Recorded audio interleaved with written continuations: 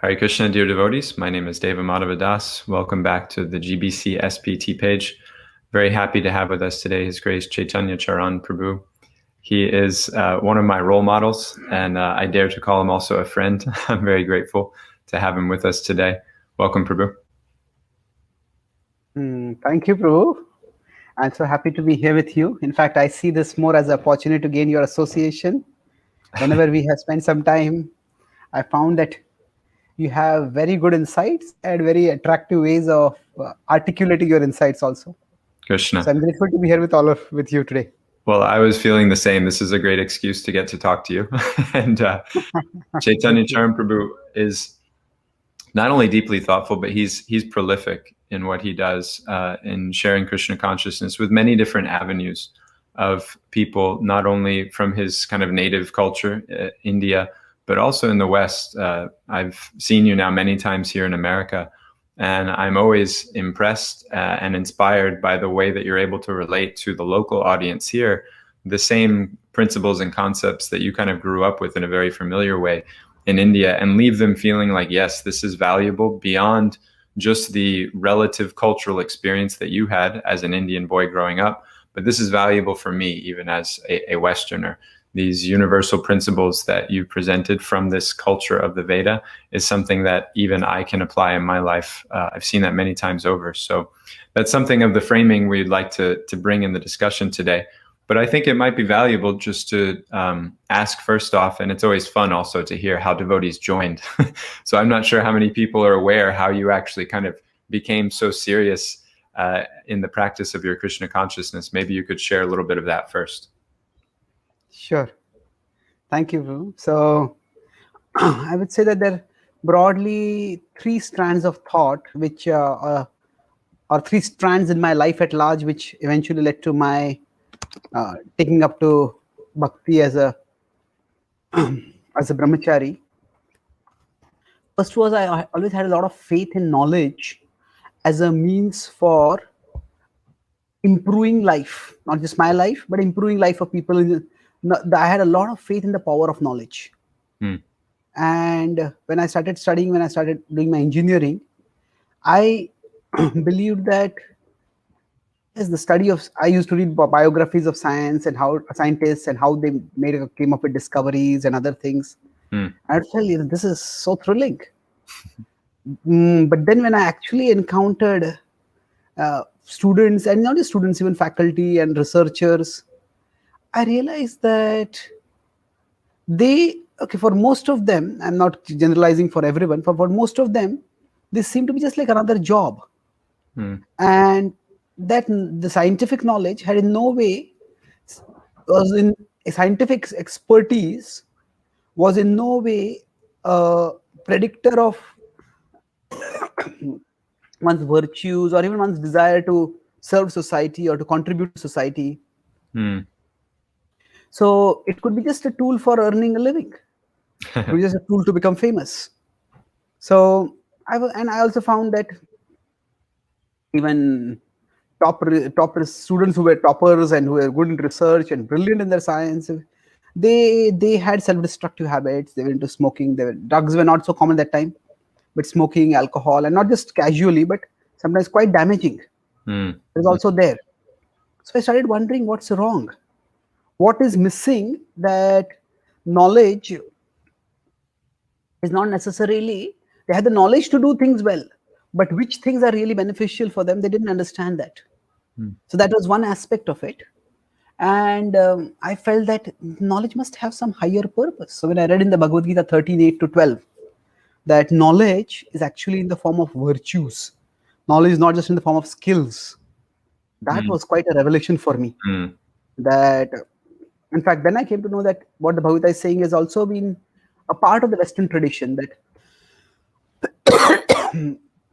Socrates and Plato, and even Aristotle, whatever differences Aristotle had with his previous teachers, they all saw knowledge in terms of virtue, knowledge in terms of inner control. But it was from the time of the scientific renaissance and thereafter the renaissance and scientific revolution, that knowledge started becoming equated with power, not virtue.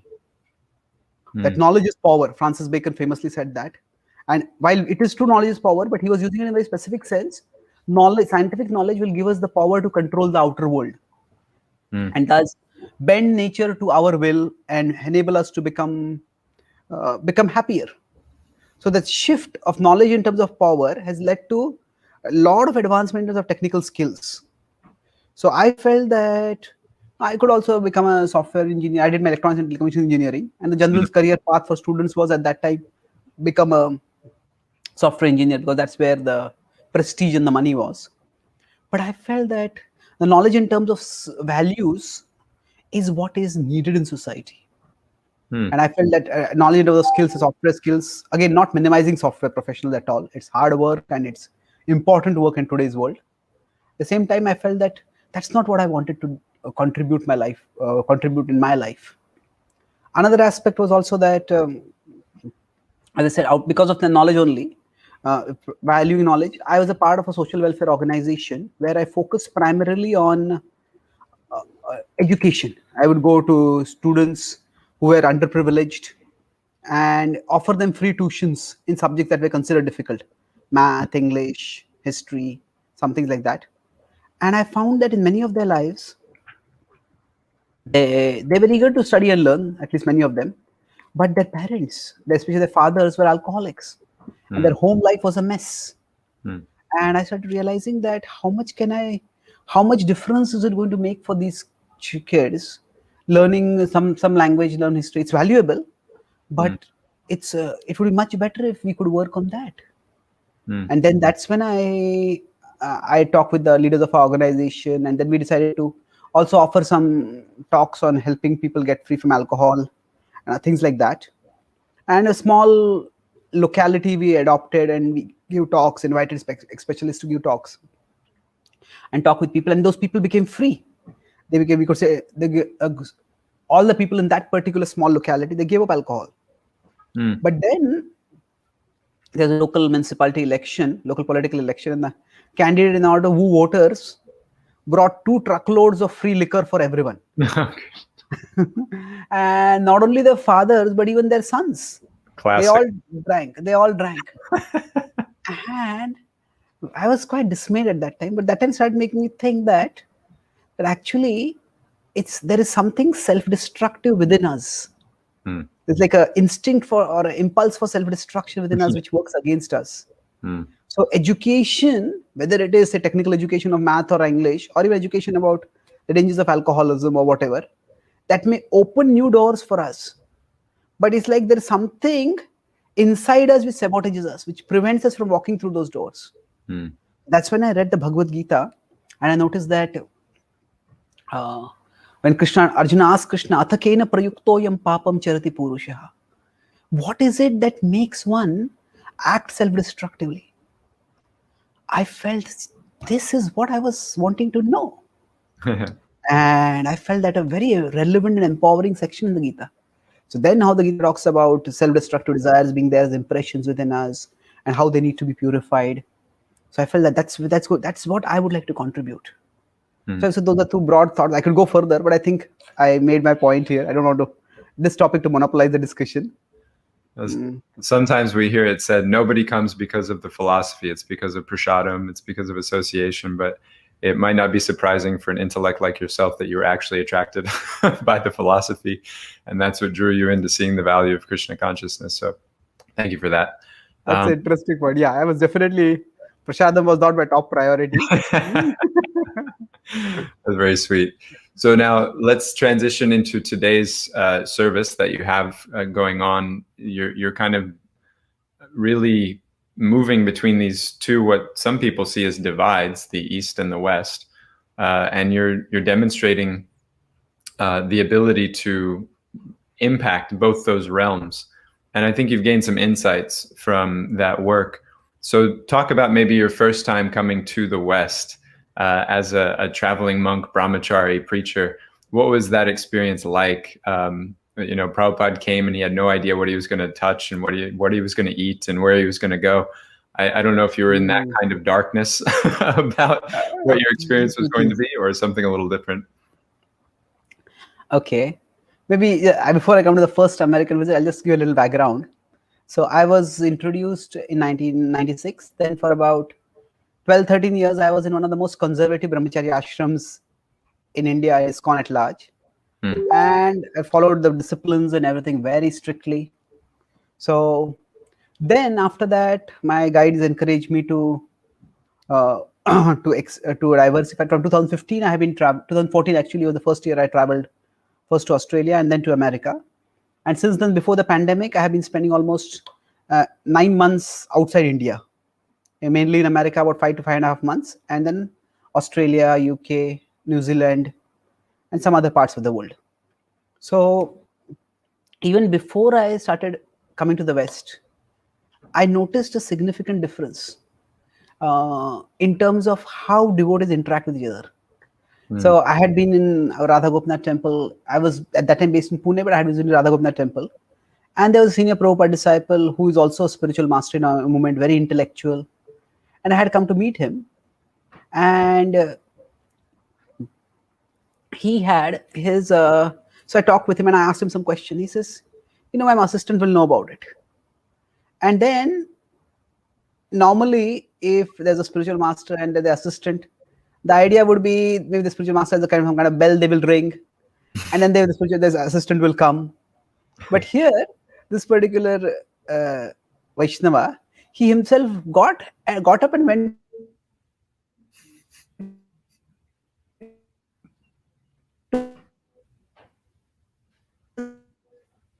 Oh, you're becoming a little glitchy. I'm not sure if that's just me or...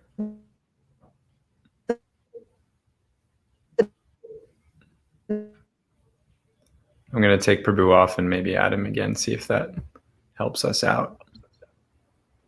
Can you hear me now, Prabhu? Okay, now that's better. We got just to the point where the spiritual master was going to ring the bell to summon the disciple.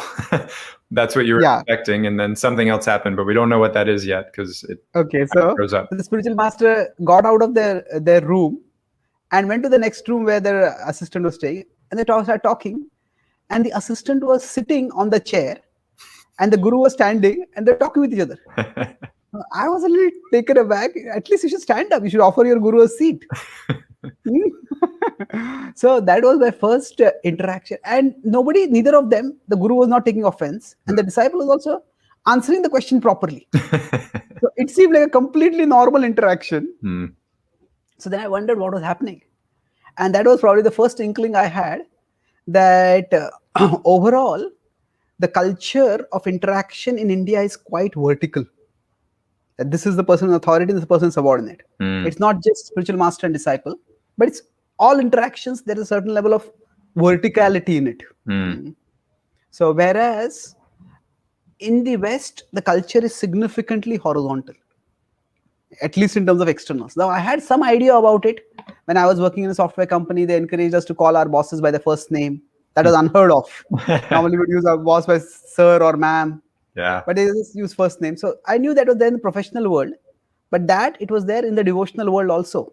This was my first experience of that. And that is something which has repeatedly been experienced by me whenever I have been in the West, right from my first trip. So actually, I was one of the devotees, one of the contributors in editing the Journey Home book before it was published. So when Ms. Radhanath Maharaj, my spiritual master, had given me that book, and I went through it and he asked me, what did you like about it? So now most devotees, they like the adventurousness, the many remarkable experiences. Yeah. So I said, that is remarkable. What I said, Maharaj, I like the tone of the book. That he said that you don't seem to be like a teacher telling students. You seem to be more like a seeker sharing your experiences with others. And then Maharaj appreciated that part. He says, that is the exact tone you need for Western outreach. And he said that if you learn that, India is also becoming Westernized. So you will be able to reach out to a significant number of people. So in one sense, it's a tone in writing and speaking, but also the mood in interacting, not the mood, the mode of interaction, you could say. So that verticality and horizontality is a significant difference. And that, so when I went to the West also, during my first trip, I met many, in one sense, Srila Prabhupada disciples are a rarity in India. Whereas there are many Srila Prabhupada disciples in the West. But when I interacted with them, they were so down to earth, so friendly, so approachable. And even sannyasis and gurus also, not just Prabhupada disciples who may not have those designations. Everybody was quite approachable that way. So, and I realized that is the ethos. So this leads to a lot of differences in the way Krishna consciousness needs to be presented, in the way certain activities are perceived. So I'll come to that, but that was my major point of differentiation. Then when I studied a little bit of the intellectual history of the West, it seems that because of many instances of abuse of power by those who were in power, whether it is the Catholic Church doing inquisitions or even those in Reformation, they got power and they persecuted those who were not following their particular version of Christianity, or whether it was Hitler and Mussolini or whoever else. There is this history, and it has almost scarred the collective memory of the West, where there is a great fear of the abuse of power. Whereas in India, what is ingrained more, and I would say this is also in China and Russia, Eastern cultures, you could say, that the chaos that will result by not having authority. So what is prominent is very different. The dangers of the abuse of authority is what is prominent in the minds in the West, and the dangers of not having an authority, of rejecting authority, that is what is prominent in India. And that's what leads to significant differences in how Krishna consciousness needs to be presented and pursued. That's one major point I would like to say. Yeah, that's a really beautiful characterization. And yet, on both sides, whether you're coming from East or West, there's a need to come into this appreciation of the eternal hierarchy that Krishna consciousness plays out. And we even see that there's this deference to authority is sometimes it gets in the way for Indians who don't invest, or people in the East in general, who just kind of defer to authority out of tradition and habit, rather than from a place of real heartfelt fidelity. And on the Western side, I often tell my peers who after 2 or 3 years, they look like fireworks. They do this great big entrance into Krishna consciousness, shave the head, change the clothes, surrender their life for 2-3 years. And then after 2-3 years, they kind of fiddle out and they don't look so inspired or developed anymore. I often tell them what brings you to Krishna consciousness is what keeps you from really going deep in it also, which is that your need to reject authority and to, kind of go against the grain. And once you're a part of the Krishna conscious community, then that need to reject authority is no longer very helpful, because the need is to surrender to the absolute authority. So how does ISKCON as an organization navigate these tensions and you could say cultural proclivities to bring people to the authentic experience of authority that's supposed to be had? Very good point. We reject authority to come to ISKCON, and then we have to accept authority. That's true. In one sense, it's true in India also. At one level, if you have young people, they are more or less following the authority of their parents. So that rejection is required. But what has happened is there is overall an understanding also that authority has to be accepted. Okay, I reject this authority and accept that authority. But I would say even in the West, there are, of course, West is such a big word. Whom are you referring to in the West? In America, you could say Texas and Florida are very different from, say, California and New York. Yes. So what are we referring to is relative, but still, broadly speaking, even if there are authority structures, they are still quite vertical. So they're quite horizontal. They're definitely not as vertical as they are in India.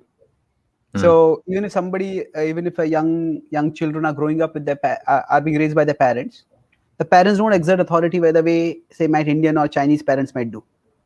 So that also is a factor. How this leads to the next step, I would like to. Do you want to add something to this, or should I take the next point over here? No, yeah, I would like to hear from you. Okay, thank you. So what this leads to is that now it's not that in the West also there are people who respect authority and want to follow authority. They're there. In India also there are people who strongly question authority and reject authority. They're also there. But what happens is both of these people are outside the main demographic for ISKCON. If you want to talk in terms of, say, right and left, if I may say so, that now the words right and left in different parts of the world also can mean different things. But I try to put it simply as the right refers to those who emphasize what is right about existing systems and structures in the society or in the world. This is the hierarchy and this is how it's working and this is what it's doing, and therefore respect it. Whereas the left refers to those who are concerned about those who are left behind by the existing systems and structures of society. So now, in general, in India, the people whom we attract are the people on the right. Yes. And in the West, the people whom we attract are people on the left. So it's not so much, in my understanding, the cultural issue is very much there, that is it Indian culture and Western culture. I feel it's also an issue of the kind of demographic we are attracting. So in India, it's I would say right in the sense that we attract people on the right. Now, again, often the word right has a negative connotation. I'm not talking about right-wing extremists, just people who recognize the value of structure and tradition. So for many Indians, taking up bhakti, seriously bhakti, it's more or less aligning with their own tradition. And this tradition has sustained India for millennia. India is probably the only surviving ancient civilization which still has a tangible link with its ancient civilizations. China is also there, but there is very little of, say, immediate influence of ancient Chinese religions or belief systems in modern day China. But in India, again, no minimizing any country, but India, there is a significant link between what was there thousands of years ago and what is there today. There are variations also, but the point is that it's like aligning with something that has sustained Indian society and Indian culture for millennia. So the people who are likely to do that are people who are on the right, in general. So we have quite a aggressive leftist intelligentsia in India, but those people who are of that nature, they don't even consider coming to ISKCON. We are going to very, very elite institutions. We have youth centers in IITs and other top institutes in India, and we are attracting intelligent people, no doubt. But we are attracting intelligent people of a particular nature. On the other hand, in the West, if somebody were more aligned toward the right, then they would, even if they have a spiritual thirst, they would most likely affiliate with the religion of their birth, with something which is a part of their tradition. So in that sense, it is people who are going to reject the existing power structures. They feel that I don't belong over here. This doesn't seem right to me. So we attract that kind of people. So I feel it's the divide is, if we emphasize too much on the culture, it's India and West. I think we may miss out on the point that it's not so much cultural as you could say more of psychological orientations innately. Yeah, that's a beautiful point. And I wonder, do you see a potential for attracting the opposite spectrum, the opposite side of the spectrum in the different societies that we see? Is it possible to bring in an intellectually leftist Indian? Is it possible to bring an intellectually rightist American over to Krishna's camp? That's a good question. And I have talked with different devotees in the West, and again, I have talked with a lot of devotees, and I have interacted with people also when during my classes I have given, especially after the classes when I spend time with people.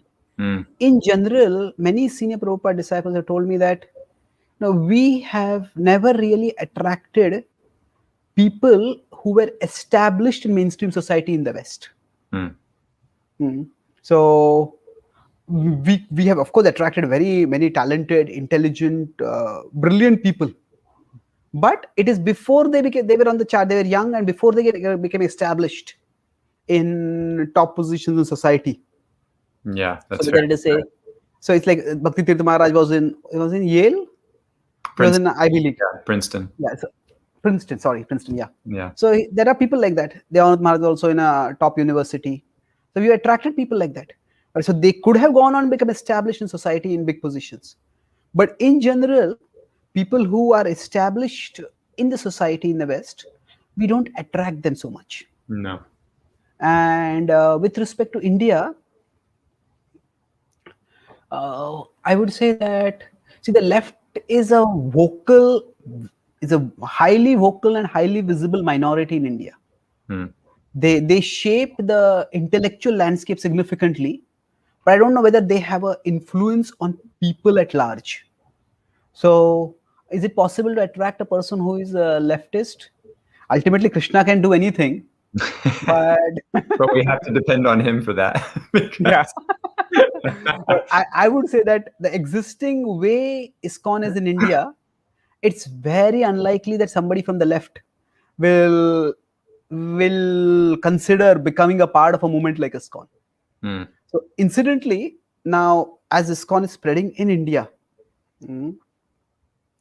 that we are gaining, ISKCON is very highly respected in India, and not even if we don't have people becoming, we have a lot of people becoming devotees, but we have a lot of top politicians, business leaders, social leaders, and others appreciating ISKCON quite well, and they are often well-wishers of our movement who help us in various ways. So we are an established part of the, you could say, the Indian religious and spiritual cultural landscape. We may not be the top spiritual or religious spiritual organization in India, but we are a part of the quite a respectable on the map figure in the landscape. Yeah. So why am I making this point? The main reason for this is that because in our own way, India has been successful in reaching out to a significant number of people. So the mode of outreach that is being used, as long as it is successful, then there is not much need felt to explore something else, to investigate something else. Right. So as long as direct preaching is successful, do we really need forms of indirect preaching? Well, the only major indirect preaching we have in ISKCON India is in the form of self-help, where you use self-help topics to bring people to spirituality, and then people take up serious spirituality. And of course, we have social initiatives like a tribal care, which is more humanitarian comes spiritual. But these are considered supplementary. The major is where there is direct outreach. Now, just to bring a very significant dynamic to this, that I have talked with many devotees who are doing Western outreach, and my spiritual guides have encouraged me to try to spend time with those devotees who are doing Western outreach, learn from them and assist them in whatever I can. So I have heard that many devotees who do Western outreach, they feel uncomfortable inviting people from Western outreach to come to a conventional ISKCON program. So that they feel like, okay, this is a little different, and this may seem too religious. Are we joining a Indian religious sect or something like that? And there are various reservations they have. But the point, and this is well known, and I understand the reservations, but what is significant is, at least at 4 places in the Western world, where there are vibrant centers for Western outreach, and there are of course Indian devotees who are assisting and supporting those centers. Those Indian devotees told me that we feel uncomfortable inviting our colleagues to these Western centers. So it goes both ways. So why? Because they said that our colleagues are these Indians who have gone to the West. They are usually well established in society. They have some good positions, and their colleagues are also in similar positions. So for them, families. I would say not just pious families is one thing, of course, but it is also that they're socially in a respectable position. So they feel that if they come to a Western outreach center, they feel that, okay, these are not the kind of people I usually mix with. So it's not just that they're of a different ethnicity. It's just that they're from a different, many people who will be exploring spirituality may not necessarily even be worried too much about a career. Yeah, that will take care of itself. I'm on the search. I want to find some meaning in life. I want to find some purpose in life. So that distance and the discomfort because of the distance runs both ways. So that's also, I would say, just a further illustration of this the difference not being so much cultural as more of, I would say, I don't know what is the word for right and left. What is that? It's not, I don't want to use the word political. It's more psychological. Ideological, okay. But in this case, it's more of psychological orientation. When we are using the word right and left, it's more into the psychological orientation. Yeah, I think that's fair to characterize it that way. And it leaves our society in a bit of a lurch, as we would say here in the West. Lurch, okay. Things are, there's a kind of stalemate happening. I see that in many places. And there's this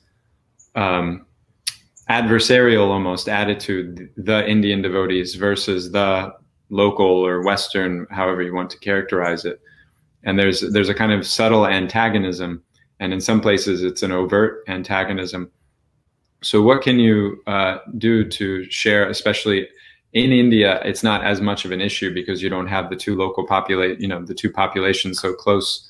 But in the West, most of the temples were rescued by the Indian congregation in the 80s and 90s. And without them, we wouldn't have those temples. So anybody that's silly enough to try to dismiss that community and their efforts, that's a different issue.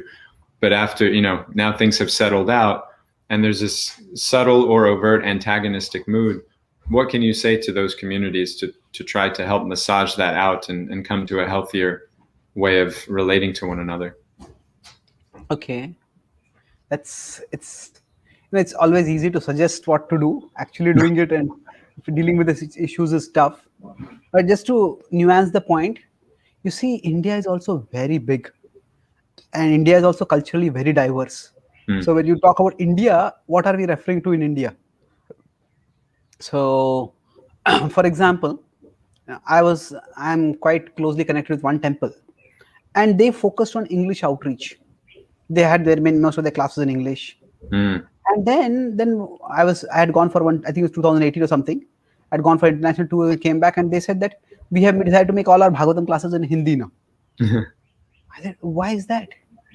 They said that we got a consistent feedback. Now you can use two words, congregation and community. Congregation is broadly the devotees for Associate Temple, and community is the larger system of well-wishers that are there. So the community gave the feedback that, if you have classes in English, we don't really feel that you belong to us or we belong to you. So they said that they had to, it was a big temple, and the temple needed the broader support of the broader community also. And they wanted to connect. Of course, we want to do outreach. But the point is that they needed to do what was required to cater to that audience. They still have English classes, but the main classes, the Sunday class and most of the Bhagavatam classes, they've chosen to have in Hindi. Because that's what connects with it's a metropolitan city. So it connects with the broader audience over there. Now we see this in Mayapur also, which is the international headquarters. We have English Bhagavatam class, we have Bengali Bhagavatam class. So we need diversity even within India. So I would say that recognizing the need for diversity in different parts of the world is important, and in providing space for that. So we don't have to have like watertight or absolute categories like Indians and Westerners. That sometimes some Indians might also be attracted to a more horizontal ethos. It depends on which Indians they are. Even I would say that, I am around, the Indian youth, they are almost like one generation younger to me now. and I interact with them, but they are very different from my generation. Yeah. Hugely different. So, Yeah. which Indians we are talking about also varies. But if we if we have broad modes of outreach, or different modes of outreach for different audiences, I think, and recognize that different people need different ways of presenting Krishna consciousness. So that is where things could become much. We could say diversity. Then we could have cultural. Again, I feel it's more than cultural. It's psychological diversity rather than cultural. It's psychological diversity while sharing a spiritual commonality. We all want to ultimately develop love for Krishna, but our minds are made in a particular way that we need a presentation in a way that makes sense to us. Yes. It's so that I would say recognizing the need for that psychological diversity would be very important, and it is happening gradually. The challenge I feel is that maybe there is again a vocal minority of those on the extreme left and on the extreme right. Those on the extreme left, they seem to reduce what happens in India. This is simply mundane Indian culture that has nothing to do with Krishna consciousness. And those on the extreme right in India, they reduce what is happening in the West to this is simply the influence, the contaminating influence of the tamasic and rajasic Western culture, and this is not conducive for Krishna consciousness. So I would say that reductionistic tendency, that is a challenge. That if we can avoid that, and the need for diversity can be accommodated if that reductionistic tendency is avoided. Yeah, I really want to highlight that point, that the tendency to see the need for diverse environments as a problem in and of itself, as some kind of indictment of a lack of Krishna consciousness in that community. I think that's part of the problem, that it's seen as a problem instead of just a natural phenomena within human society. I can remember a letter Srila Prabhupada wrote to one of his disciples, a leader in a local kind of metropolitan area. And the Black community in that area had started to have their own programs basically for, their people. And the devotee was writing saying, Prabhupada, this doesn't seem healthy. This doesn't seem right. And Prabhupada wrote back, birds of a feather flock together. What's the problem? If they feel comfortable in their own, community with people that look and feel like them socially, and they're chanting Hare Krishna, then that's the real goal. And we don't mind that they need to feel that kind of comfort from the external level. And so that allowance of that need for most people who are not yet on the Paramahamsa platform, I think is a really beautiful point to kind of bring to communities in general, that it's not necessarily something wrong that there's these different divisions. It's quite natural. Yeah, it's true entirely, and I don't think that there is aggressive opposition to that by anyone. It's just that the most extreme examples of both get highlighted. So, for example, those who are from the West, they may often highlight the problems associated with Indian culture.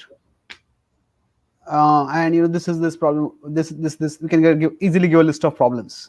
Yeah. And those who are on the right in India, they will highlight all the problems in the West, and you can also easily highlight those problems.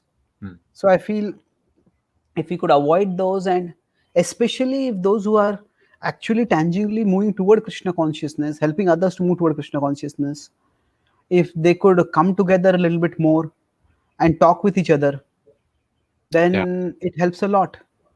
Now, I have been interacted with many Indian leaders, and I talk based on my experience in the West, what the situation is, how things are. I find that many of them are understanding. Not that I know everything about what is happening in the West, not that I can address all issues, but to the extent where I have interacted and explained, I feel it's possible. It's just that we need more guhyam akhyate pruchyati.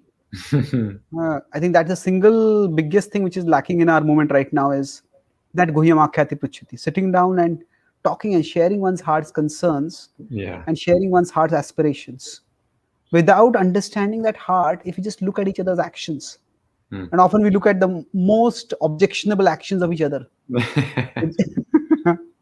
it just becomes unfortunately polarizing.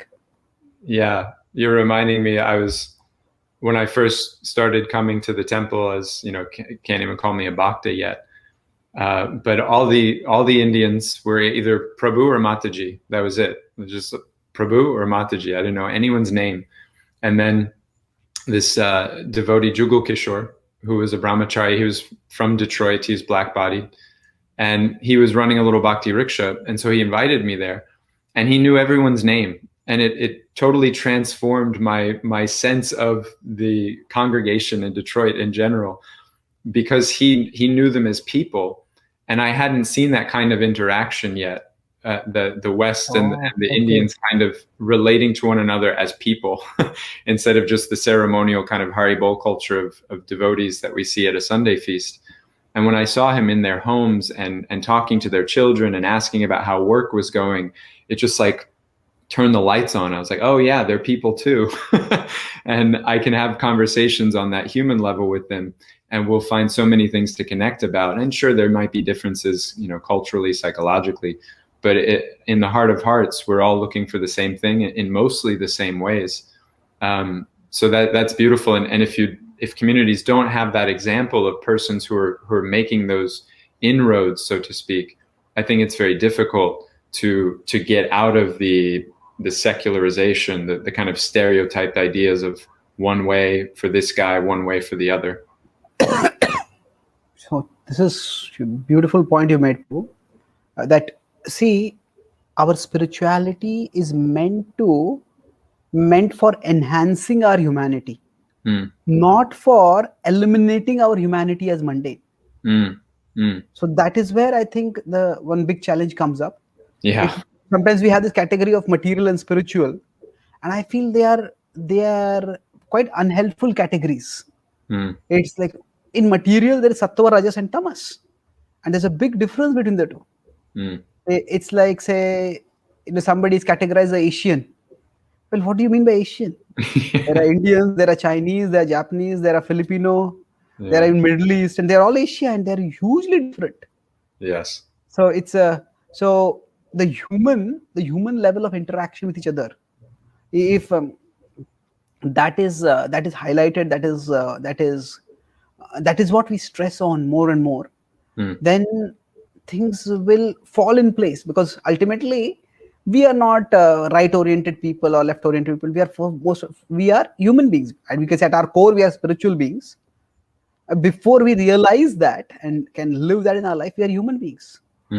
So sometimes say this is my humanity, this is your humanity, and on top of that, there is my spirituality, and this is your spirituality above that. So what happens is, if we don't give due respect to the humanity, so humanity becomes like this, the spirituality, and we may see that okay, my spirituality is going to grow as per my humanity, my culture, my psychology, my upbringing. So if I diminish my humanity and then focus only on my spirituality, and I diminish your humanity and focus only on your spirituality, then we may see a lot of differences. Yes. You are doing like this, I am doing like this. But if we learn to focus on our humanity first and then our spirituality, then things can move forward much better. So it's sometimes we say focusing on the spirituality is unifying. And yes, knowledge of mode of goodness, we say focusing on spirituality is unifying. Right. But how do you see spirituality? We can't really pursue spirituality. I mean, unless somebody is very realized, the idea of that somebody is not the body but they're the soul, it's an intellectual abstraction basically. Very abstracted. Exactly. It's very it's abstraction. So what can we focus on that unifies us at present? Yes, in principle we can say it's our spirituality, but if we consider the expressions of those spirituality, they may be quite different. And then the spirituality which is meant to unify us, because we can't pursue that essential spirituality, we can only pursue the expressed spirituality. And the express spirituality, maybe in India, we're doing kirtans in a particular way, using a particular set of instruments. In the West, we use a different set of instruments. That express spirituality becomes quite different. So, in one sense, our spirituality in principle can bring us together. In practice, I feel that maybe we need a little more humanity in bringing us together. Because if we just started seeing that, yeah, I recognize I'm a Srila Prabhupada disciple. He was in the last days of his life, and he had been like an extreme critic of people who he felt were not doing the right things. And he told me that a few days before he departed, and I got to spend some time with him, very exalted Vaishnava in his own way. He said that I've come to realize somebody has been serving Prabhupada for 20, 30, 40 years, 50 years, and they feel that this is the way to serve Prabhupada. Even if that seems wrong to me, I need to focus more on what they have learned from their 50 years of service to Prabhupada, rather than what they are doing, which is objectionable for me. So I think that focusing on commonality, whether it is the human commonality or the commonality of our intent to ultimately become Krishna conscious and serve our founder Acharya's mission, that is what is important. Beautiful. I'm going to frame one of the reasons doing that, which you just suggested, connecting with each other's humanity, can be so difficult, especially in today's 2021. And then I'd like you, as a kind of closing, because our time is on a crunch today, because there's another program on the page at 10 o'clock our side. Could you give some practical advice for devotees who feel inspired, and how to connect with the humanity of another person, how to bridge those gaps, so to speak? But I'd just like to frame one reason I see why that's such a unique challenge, especially today, and it's because of the internet. The very thing that's bringing this conversation together today, right now. The globalization of culture across the world is actually such an unnatural challenge for most people to have to deal with.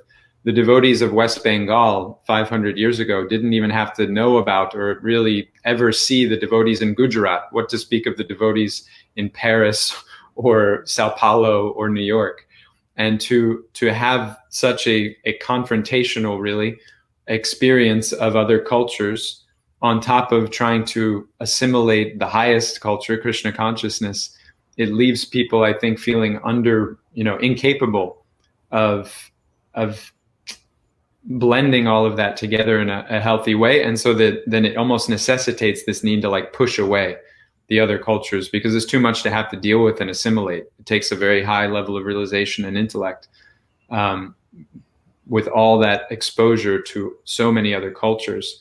So knowing that most of the people we connect with, whatever side they come from, have all of this overexposed cultural experience, what are some tips you can give to help people start to bridge those gaps locally, have conversations with people that they may not otherwise connect with? Now, I have a seminar which I title as Internet in the Three Modes. Nice. So it's actually, internet can be used, it's ultimately used by human beings. And there is a lot of sattva guna in the internet also. You can get so much knowledge about so many fields so easily. And the people who have prepared that knowledge, say if you have online encyclopedia, things like that, there is a certain level of sattva for people to make those also. So I won't say that internet itself is the problem. The main challenge is that in the physical world, if I'm in a sattvic place, to go to a tamasic place requires some significant amount of at least physical movement. If I want to go from a temple to a bar or somewhere like that, it's a significantly different, I have to go geographically to a very different place. But on the internet, I can shift from sattva guna to rajas or tamas by just one click. So the internet is not the problem. It's that shifting is so easily available. So I might be hearing a class which is sattvic and which inspires sattva guna and shuddha sattva within me, and the next moment I can shift to some website which is focused entirely on or some Facebook forum or something like that, some posts that focus completely on criticizing somebody and demeaning and devaluing. So in one sense, when we are on the social media, we don't know whether the next post that I'm going to read is going to be Sattvic, Rajasic, or Tamasic. That's right. It's like a Russian roulette. Every time you scroll down, you don't know if the bullet's going to be there or a blank or something between. So because of that, while at one level, people who are in Sattva, they can connect with each other better, and they can actually build bridges. So that's very much possible and desirable. But it is like people who are in Rajas and Tamas. Now, generally, we don't say that we say devotees are transcendental. My understanding is all devotees are transcendental in terms of their ultimate aspirations, their ultimate values. But in terms of their functional values, we all have our modes in terms of how we function in the world. So if those who are in Rajas and Tamas, they will often gravitate towards some content in Rajas and Tamas, and that will really polarize.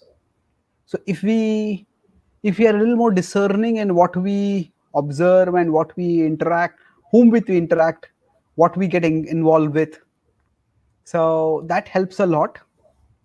And if we create more Sattvic content, what you are doing, I also have a Monk's podcast where you also come, and you have spoken quite wonderfully over there. So I feel if we create more Sattvic content where we have discussions and dialogues, that will also help a lot. And overall, Shuddha Sattva is actually quite far away. It is our aspiration. It is our aspiration, and we want to go there. But what happens is that instead of getting to Shuddha Sattva, we presume we are at Shuddha Sattva and then conflate Sattva, Rajas, and Tamas entirely. So if I think I am in Shuddha Sattva, then I may actually be behaving in Rajasic or Tamasic way. Yeah. But I don't realize that. And and somebody points it out, so no, I'm motivated by the desire to serve. Well, maybe not. And we can't know anyone's heart. But let's say that if we just try to cultivate a little more Sattva in the way we function, that could be very helpful. And as devotees, there's Prabhupada. There is one of my favorite pastimes. Prabhupada is that when Prabhupada asks, "How do we know your followers?" Prabhupada didn't say that they chant 16 rounds, they follow 4 regular principles, they wake up for Mangalarti. He said they are perfect gentlemen and ladies. So that is Prabhupada is focusing on Sattvic values. What does perfect gentlemen and ladies means? That means Sattvic values. So even Krishna in the 12th chapter of the Gita focuses on virtues that endear a devotee to him. It's significant in 12.13 to 20. There are 8 verses there, and all those verses end with such devotees are dear to me. But not one of those verses is saying who hears about my glories, one who chants my holy names. He's not talking about that. He's talking, you could say, almost human virtues. Yes. One of the beautiful verses is Yasman no dvijate loko, lokan no dvijate chaya. One who does not disturb others and one who is not disturbed by others. Now we see today in today's world that actually as devotees only we are getting disturbed by other devotees and we are disturbing other devotees. Yeah, actively. So, sorry? Actively trying also. Actually, that's true. So again, if I equate roughly, now it's not a perfect equalization, but if we sattva with humanity, broadly speaking, humane values, then a little bit more of sattva would be very helpful. So in general, I find it sattva that builds bridges. Shuddha sattva can ultimately, but it's in general, number of people in Shuddha sattva are going to be very, very few. And the bridges between those who are in Shuddha sattva may not immediately translate into bridges among those who are not there. Yes. That means that there may be two exalted Vaishnavas who may be very close to each other. But their being close to each other may not automatically mean that their followers are going to be close to each other. So they may have to develop their own individual relationships by which they come close to each other. And sattva can be quite helpful in that. I sometimes I'm a part of interfaith conferences.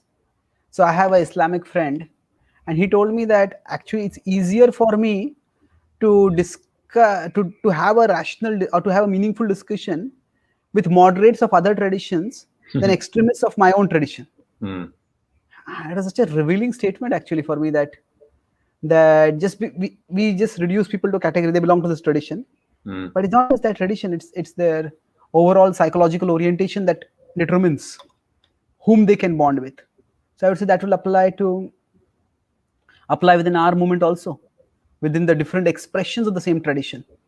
Not just the different traditions, we have all the one tradition, but different expressions of the tradition. Beautiful. It's a very hopeful and practical point that by increasing sattva gun, then we become natural ambassadors for Krishna consciousness in the best way with all of humanity, devotee or non-devotee, as you like. That's a really beautiful point. Thank you, Prabhu. Unfortunately, we have to end. It feels like we could keep going, but I'll just use the excuse to bring you on again so we get to talk some more. Is there anything you'd like to leave us with, Chaitanya Charan Prabhu? Yes, Prabhu. This one last meditation. Please. That when Prabhupada said that I build a house in which the whole world can live, maybe what we need is that we stop imposing our expectations on how the house should be. So one of the biggest, maybe not the biggest, see, somehow Prabhupada talk about principles and details. I sometimes use that because some aspect of Krishna consciousness works for me. There's a tendency to universalize that this is what will work for everyone. But it's possible to be completely committed to. So for some devotees, it's book distribution that is their greatest service. For some devotees, it is studying Bhagavatam. For some devotees, it is actually going out and preaching and giving classes. For some devotees, it's building temples. For some devotees, like that, it could be different things. So, and some things really resonate with us. So if you could see this as not as some way in which Krishna is reciprocating with me, but that doesn't necessarily mean Krishna is going to reciprocate in the same way with everyone else. That it is, the diversity is not just simply because of individuals are different with different conditionings. It is also because Krishna reciprocates with different souls differently. So it's not just something which is to be, say, diversity, not something to be accommodated because we are conditioned. It is to be also, you could say, spiritualized and appreciated or even celebrated because it is a part of our understanding of who God is and who we are in relationship with God. So the diversity, the cultural diversity, the psychological diversity, that's like an ornament which shows how Krishna can manifest in so many different ways. So it can be, although I will talk about Sattva-guna and humanity, but actually there is also the spiritual vision. It's opulence of Krishna that the devotee different devotees can attract, can be Krishna conscious in different ways and can attract people to Krishna consciousness in different ways. Wonderful. Yeah, the spiritual world is not just a bunch of robots all behaving the same spiritual way. Quite. That's a good way of putting it. Now, I write on the Gita every day at gitadaily.com. So I wrote an article some time ago. At this mama that here thamam prapadyanti tham sathayvajamya 411. So I rendered it as, what is Krishna saying over here? Is that from your place, at your pace, access my grace. So from your place, at your pace, access my grace. That's the best. So everybody's actually accessing Krishna's grace only. That's beautiful, Prabhu. Thank you. That's a very sweet, hopeful note to end on. Thank you, Chaitanya Charan Prabhu, for coming on. Thank you, Devada Prabhu, for this opportunity, for sharing something. For watching us here on the SBT page. Please stay tuned. We always love to have wonderful, thoughtful guests like Prabhu to come on. So stay tuned to the page to see who we're able to bring on next. Hare Krishna. Hare Krishna. Bhagavad-Gītā.